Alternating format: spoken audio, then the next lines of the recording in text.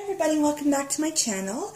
I wanted to share with you my most recent Bath & Body Works haul. Yes, another haul. Recently I received an email. I guess the email was more of a reminder because I already did receive the coupon where you spend $30 and they give you a $10 off coupon. And they also had candles at 50% off. So this time I didn't buy any hand washes. That was my last haul. This time I strictly bought candles, so I wanted to share those with you. So the first candle I purchased was the Suntan.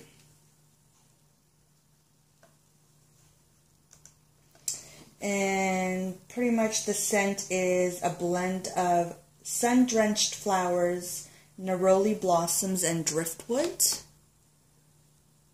And I really love it. I mean, I love anything to do with summer. It smells like, it almost smells like, oh, it's not almost, it really does smell like suntan lotion. And I love it. And it's a really pretty lid as well. So I bought that one.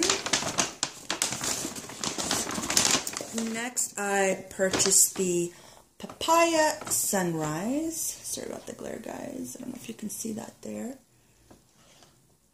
Papaya Sunrise. And this candle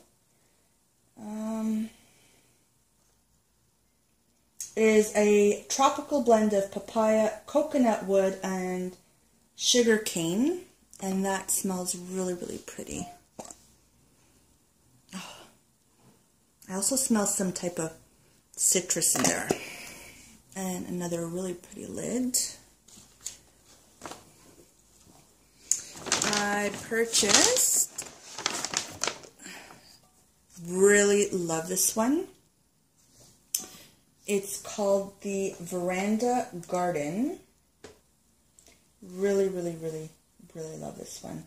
It reminds me of a couple of years ago I went to Miami, Florida, and we stayed at a Westin hotel. And throughout the entire hotel, you can smell white tea. It's almost like they had it through the vents, but it was that very subtle smell, but it was so beautiful. And this totally, totally reminds me of it. The description on this particular candle is fresh citrus, white cedar wood, and a hint of freshly cut grass. And it's, oh, it just smells so fresh and clean. I just love it. And the lid's like that. And I actually got 2 of them because I loved it so much. It just reminded me of that vacation that we had, and it's just brought back wonderful memories. So those were the 4 candles I purchased. Lastly, I did also purchase one of the candle holders. It's simple, but I thought it was pretty. It goes with my decor. So it looks like that. And then you light it up. And I really like that. So yes, that was my haul.